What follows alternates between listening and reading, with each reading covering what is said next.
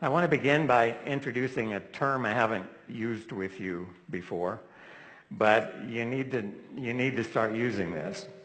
The term is nutrigenomics. And what does that term mean?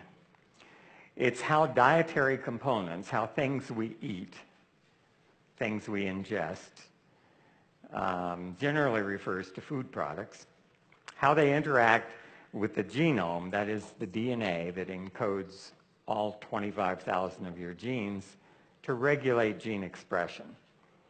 So those genes are the blueprints for everything that you are, and you can be put together by about 25,000 little unique machines. Some of them are unique to you. Nobody else has quite the same sequence.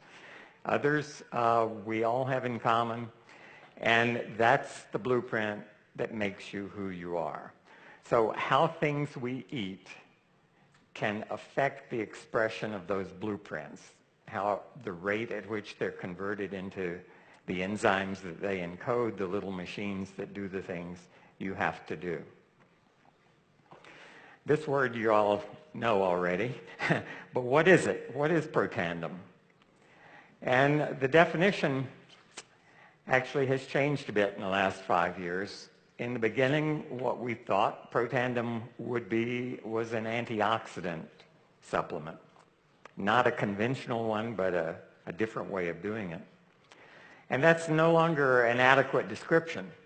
So this is what I want you to learn and want you to use as you describe Protandim. Protandim is a Nrf2 activator in the nutrigenomics arena, all right? You may not have any idea what I just said, but you have a job, you have an obligation to learn what this means.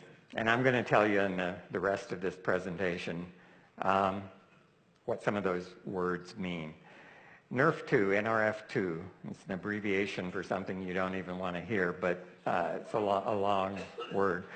Nrf2 is one of the key proteins in your body, in every cell in your body, that has the function of regulating your genome.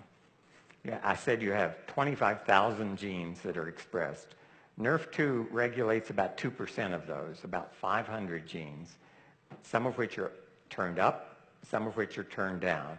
You can think of every gene as having a dimmer switch, so just like the lights in your home, and you can turn them up gradually or down. It's not just on off, it's degrees. And Nrf2 helps your body balance the expression, the regulation of all those 25,000 blueprints. How many copies do we need of this machine encoded by this blueprint? And Nrf2 regulates that group, as I said, of 500 genes. They have something in common.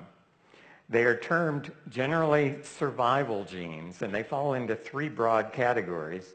Antioxidant enzymes, you've heard about superoxide dismutase catalase that protect you from oxidative stress. But another significant number of those genes are anti-inflammatory genes. They fight the process of inflammation in your body. And another group of them are antifibrotic genes. That means they fight the process of scar tissue formation. You might think scar formation is a good thing, and if you cut your skin, it is a good thing. It heals quickly and keeps you from getting infected. It keeps you from losing blood, all good things.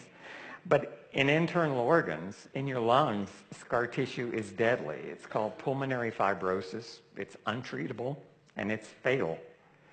If scar tissue occurs in your heart, it's called heart failure. It means your pump actually fails, and you will die of heart failure. So taken together, these things protect cells in your body when they're in stressful situations. It may be due to trauma, may be due to aging, it may be due to disease processes. But that group of genes all have the same kind of dimmer switch, and Nrf2 is the protein that can reach those dimmer switches and turn them up or down. So it's responsible for that. It's been called the master regulator of antioxidant gene expression. So how does that work in a cell? This large green oval represents a human cell. And that little purple gizmo in the upper right labeled a Nrf2 activator is one of the 5 active ingredients in Protandim. And so as that Nrf activator approaches a human cell, it binds at a specific site. It's called a receptor on the cell surface.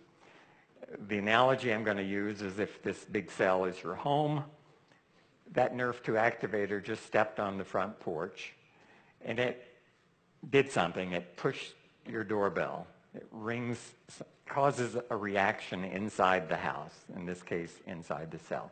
What is that reaction?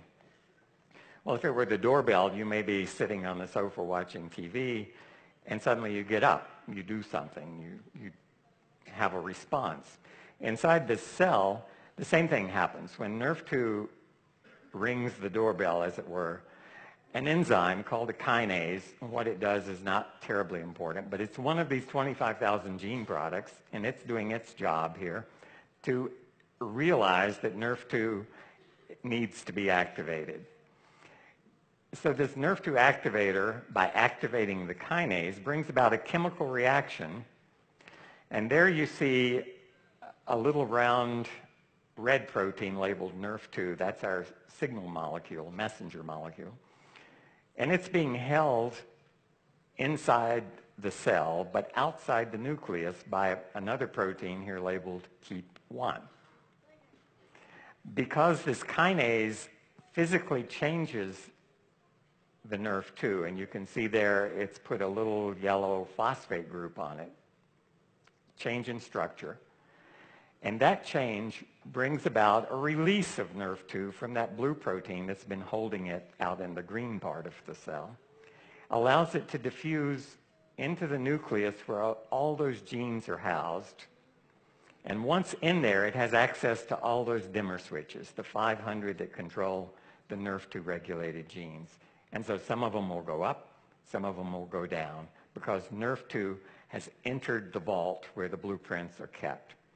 And this may seem like hand-waving, it may seem like a fantasy. Every step of this is true. It's simplified a little bit, as you might guess.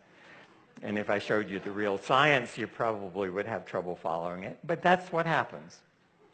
And the analogy is not much different than if somebody rings your doorbell, you get up, answer the door, it tells you go to the kitchen, and you enter that room of the house. And once in there, you can turn on switches. That's what Nrf2 does. And when those switches are turned on, these 3 groups of genes that I just talked to you about are up and down regulated depending on what they do. So antioxidant enzymes are expressed, more antioxidant enzyme protection. Antifibrotic genes are expressed, anti-inflammatory genes are expressed. And some genes are turned down, the ones that are pro-fibrotic and pro-inflammatory, because they're switches that cause things to happen and cause things not to happen. And the result is that cell is now protected from stress.